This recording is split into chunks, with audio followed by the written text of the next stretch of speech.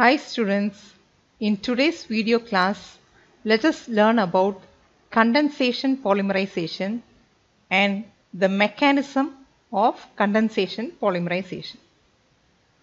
Now already we learned that polymerization reaction takes place in two ways. The first one is the addition polymerization, for which we have learned the mechanisms. In this video, we learned the mechanism of condensation polymerization. Condensation polymerization involves the reaction between two monomers resulting in the formation of a polymer along with elimination of small simple molecules like water, ammonia, carbon dioxide, etc. So, in condensation, the monomers react and give the polymers along with the elimination of small groups like water, ammonia, carbon dioxide, etc. Since this polymerization occurs in different steps, we can also call this condensation polymerization as step polymerization.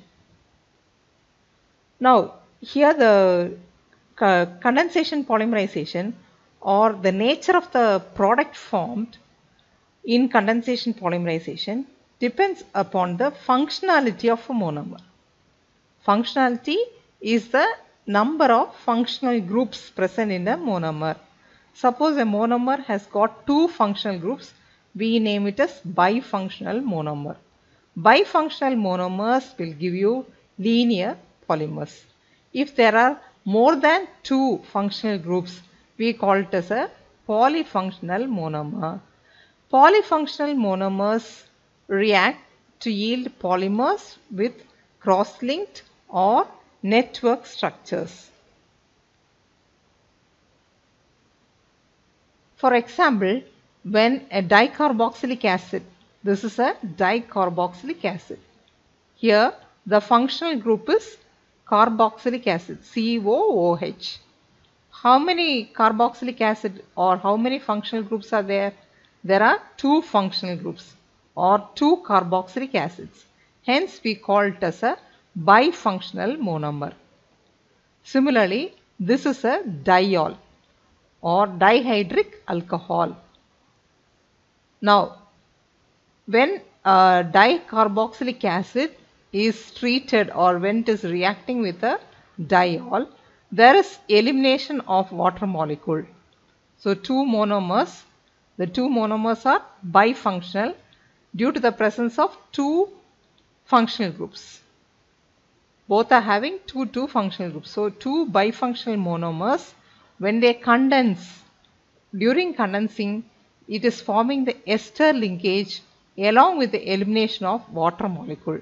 So, after the elimination of water molecule, water is eliminated like this. After the elimination of water molecule, we get the linkage C double bond O, and this single bond is linking with this O. So, that is the ester. COO is the ester link. So, this is nothing but it is polyester. So, we learn this as condensed polymer because the product is obtained along with the elimination of a small group like water. Hence, this polymerization is called condensation polymerization. This condensation polymerization can be further classified into two types. One is the AABB type and the other one is the AB type. When a pair of bifunctional monomers like dicarboxylic acid or dialcohol or dialcohol and diamine, when they are undergoing polycondensation, we come across with this type. So, under this type, under AABB type of condensation, we can explain the condensation between a dicarboxylic acid and a diamine, or one monomer will have two functional groups, the other monomer will have two other functional groups. So, when such such type of two bifunctional monomers are reacting, we call that type as AABB type. The other one is AB type. In AB type, a single bifunctional monomer undergoes self-condensation. So, here A single bifunctional monomer undergoes self-condensation. So as I told you, in AABB type, we have two bifunctional monomers. This AA is one bifunctional monomer, BB is another bifunctional monomer. So when two such bifunctional monomers condense, they give the product along with the byproducts, and that is called AABB type polymerization. And in AB type, a single bifunctional monomer, there is only one monomer, but the monomer is having two different functional groups. So when the monomer with two different functional groups is undergoing self-condensation, we get the product along with the byproduct, and that type of polymerization is called the AB type of polymerization. Formation of nylon 6,6 can be explained as an example for AABB type, because AA is a bifunctional monomer. So we can take this dicarboxylic acid as a AA monomer. Now this is diamine. Here we have two amino groups, NH2, NH2. So two amino groups. So it is a diamine. This is another bifunctional monomer. Since amine is a functional group and there are two functional groups, hence it is a bifunctional monomer. This is another bifunctional monomer. So when two different bifunctional monomers condense, they liberate water and the product formed is an amide.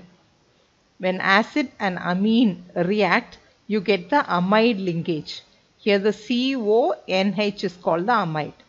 CONH linkage is called the amide linkage, and formation of nylon 6,6 is the best example for AABB type of polycondensation. So coming to this AB type of condensation, I already told you, a single monomer with two different functional groups. A single monomer when two different functional groups, when it is undergoing self-condensation, you get this type of polymer. So for this we can say amino acid as an example. Amino acid will have an amine functional group and an acid functional group. So when an amine and an acid is condensing, so this is the amino acid. In the amino acid you have an amine functional group and an acid functional group. So when the two amino acids are coming or three amino acids are coming, they undergo self-condensation within themselves. They undergo condensation with a liberation of water, forming proteins.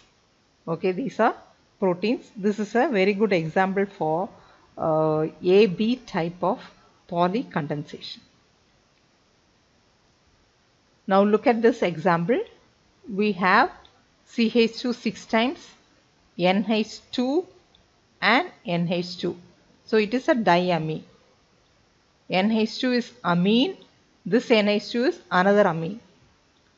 And we have methylene. CH2 is methylene. How many methylene? 6 methylene. So hexamethylene diamine. This is a bifunctional monomer, which can be also named as 1,6-diaminohexane. So it is hexamethylene diamine. Methylene's formula is CH2. 6 times methylene is hexamethylene. 2 times amine, so diamine. Hexamethylene diamine. This is condensing with adipoyl chloride.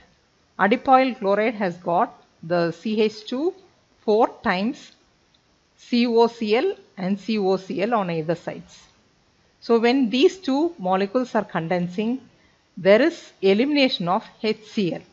One hydrogen from amine and one chlorine from the carbonyl chloride is eliminated as HCl in the presence of alkali. So this polymerization is taking place in the presence of alkali, and after the liberation of HCl, we get a amide linkage. Amide linkage is CONH linkage. The CONH linkage is called the amide linkage. Rest all is remaining the same. CH2 4 times COCl is there. CH2 6 times NH2 is remaining there. this HCl alone is removed out. So since this polymerization is accompanied by elimination of HCl, we call this polymerization as condensation polymerization. In this polymerization, since two different bifunctional monomers are involved, there is two different bifunctional monomer involved. So this can be AA type, this is BB type. So this type of condensation is coming under AA-BB type of condensation, and the product obtained is BA, BA, BA. Or if we take this hexamethylene as B, adipoyl chloride, that unit is A. So the polymer has got a repeating pattern of BA, BA, BA, or it is having amide linkages. Amide linkage, and this is nothing but it is polyamide.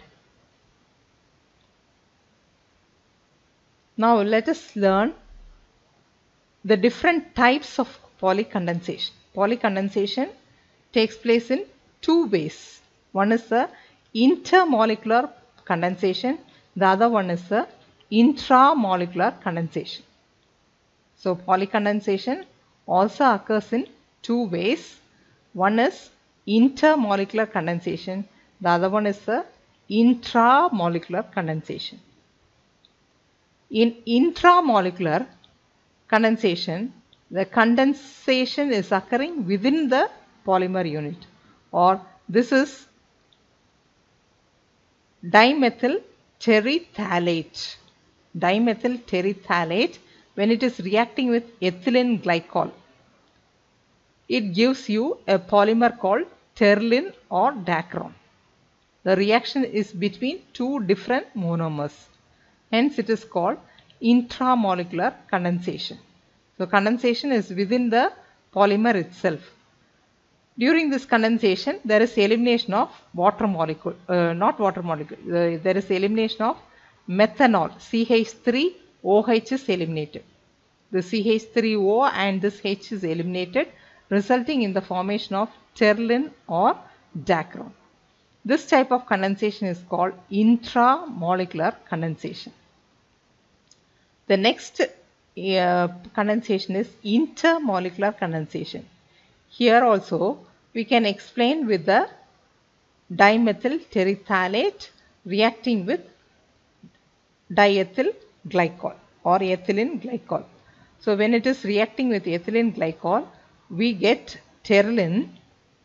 So two different units of terylene can condense between each other, forming a cyclic product. So this is one terylene unit and this is another terylene unit. So two different terylene units undergo reaction between themselves and forms a cyclic product. So this type of condensed product formation between two monomers, between two polymer is called intermolecular condensation. Next, let us learn about the mechanism of polycondensation, taking nylon 66 or formation of nylon 66 as example.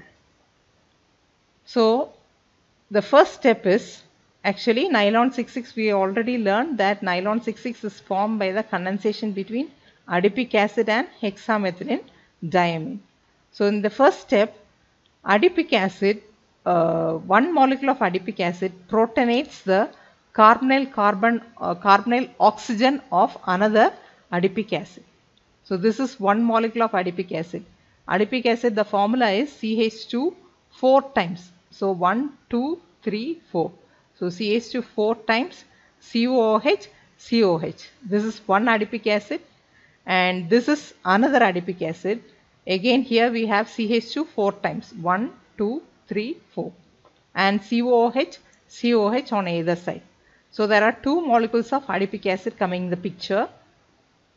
So in the step 1, one adipic acid molecule protonates the carbonyl carbon of another adipic acid. So this is another adipic acid. So this is getting protonated. That means this proton is coming and linking here with this carbonyl carbon, resulting in the formation of a compound like this. Okay, one adipic acid releases the proton, the other carbonyl carbon is protonated. Now in the second step, this protonated one will react with the amine. So the amine attacks the carbonyl carbon, creating an ammonium intermediate. So this is the protonated adipic acid. Protonated adipic acid is now reacting with the amine, that is hexamethylene diamine. So when this protonated when this hexamethylene diamine is attacking this protonated carbonyl carbon, it is forming an ammonium intermediate like this. So there is a bond formed between C and N. During this bond formation, this hydrogen is getting loosened, and this OH is also trying to stay away because of this linkage. And hence in the third step we can see there is elimination of water molecule like this way. There is elimination of water molecule and there is liberation of the proton also. Proton is also regenerated, resulting in the formation of the CONH linkage. So a second step, the amine, the hexamethylene diamine. Why this is hexamethylene? Because we have 6 methylene groups and 2 amino groups. So this is hexamethylene diamine. This is attacking the carbonyl carbon and it is resulting in the formation of an ammonium intermediate. So this ammonium intermediate is not stable. It is highly unstable, which will quickly liberate the water and also release the proton and form a amide linkage, that is the product. Okay, so there is a mad game of electrons played. Okay, mad game of electron movement like a musical chair. Electrons move like a musical chair from here to here, here to here, here to here, here to here, and then here. So, because oxygen is stealing a hydrogen from the nitrogen. So the oxygen steals a hydrogen from the nitrogen and it forms a dimer. A dimer is formed like this way, giving out a molecule of water. Water is released and the proton is also regenerated, or the acid catalyst is regenerated, and this dimer will have an amide linkage. The amide linkage is the one found here, CO and this NH.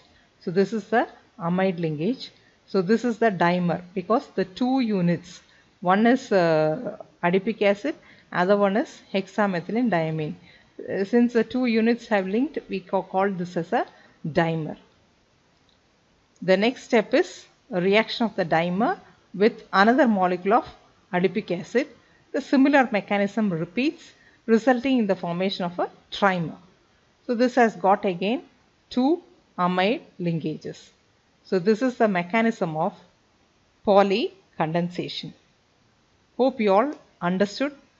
Thank you for watching.